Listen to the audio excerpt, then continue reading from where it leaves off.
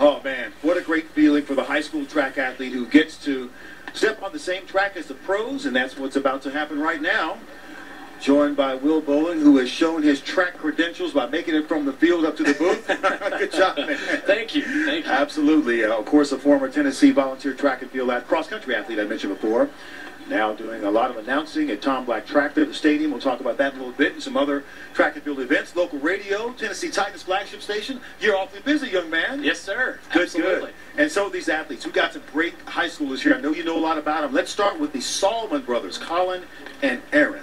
Yeah, Colin Sahlman comes in with the top time in the country this season, 4:04.86 that he ran earlier this season. His brother, a year younger than him, a sophomore, Aaron Sahlman, will wear hip number 6. He's run 4:10 this year. That's not a bad 1-2 punch there for the Sahlman family. No question. It must be great training when they can do it together. And that's not the only brother story in this race. That's right. From the same high school, Newberry Park High School out in California, Leo Young and Lex Young, kind of the next up in this Newberry Park High School distance juggernaut out there in California. Hips 10 and 13 right here. Twins.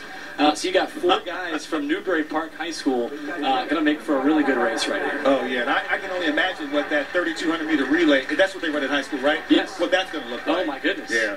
So we've got a nice big field of athletes here. I count 15 on my sheet that are running this high school boys mile. It's got to be a great moment for the parents. You can hear it's gotten louder. It has. Because mom and dad and everybody else are cheering for them. And the pace must be honest because we've got a nice field strung out here led by Ethan Strand from Birmingham, Alabama.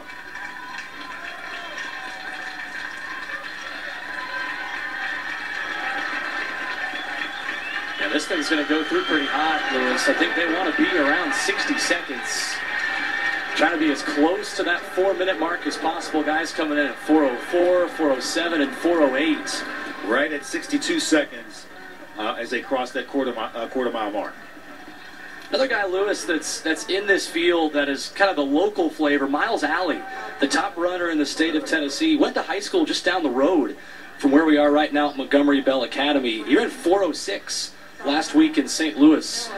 He's going to be right in the middle of this pack. Finishes really well. Had the opportunity to call his state championship run last week, and he has got a big kick over 200. So I'd expect him to be in this group and trying to buy his time and wait for about 200 or 300 left to make his move. And Miles has a 7 on his chest, so we'll watch for him as they make that final lap. Again, a nice field of athletes. There's Colin Sahlman, the long, tall Colin Sahlman of Newberry High School. In the lead, looking very comfortable and relaxed. I'm impressed by that. Listen to the families. Ethan Strand right behind Colin in second. Coming through the 800-meter mark, just over 2:03, 2:04, somewhere in there. Yeah, and he's really increased the effort there over that last 200 meters or so in lap number 2 to try to take this thing and get below that 4:04 that he ran earlier this season.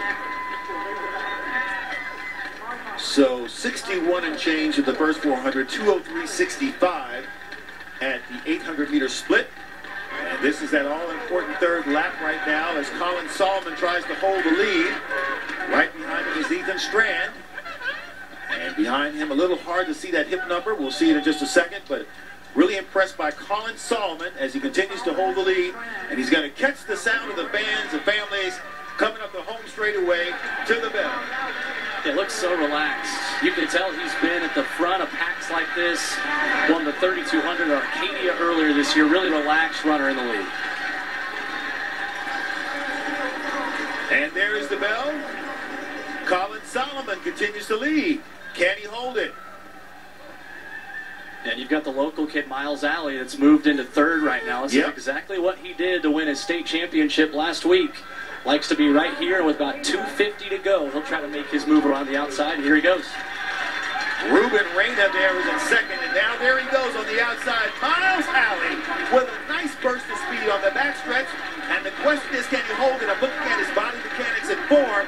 Looks to be a little fatigued, but he's still got it. And how much more does Colin Sahlman have?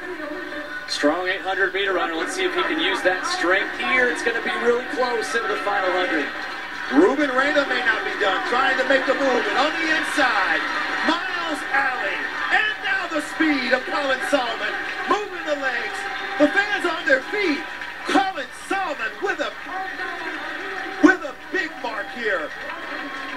at the American Track League Boys High School Mile. What a response by him when it looked as though the race might have been lost.